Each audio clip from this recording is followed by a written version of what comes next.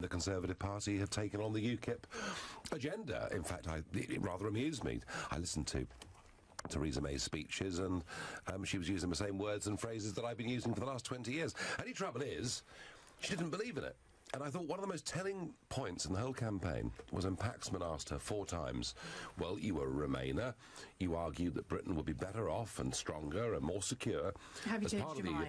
And he said, have you changed your mind? Do you now believe in Brexit? 4 times, and she couldn't answer it. So whatever happens in the next few hours, I think the Tory party needs a leader that believes in Brexit.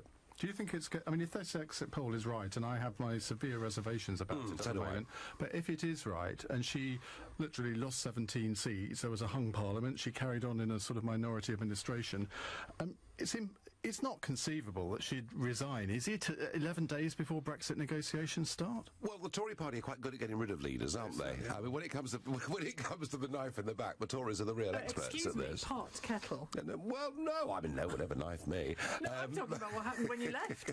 Well, you went through them like a dose of all salt. parties have their difficulties. No, I mean, look, I think the takeout from the campaign is that, frankly, she's just no good. She doesn't really believe in anything, and that was where Corbyn, I thought, was so impressive, because I don't agree with his agenda, but he went round the country and it was clear he believed in something, and that generated enthusiasm. He went out and met the public. She's just no good at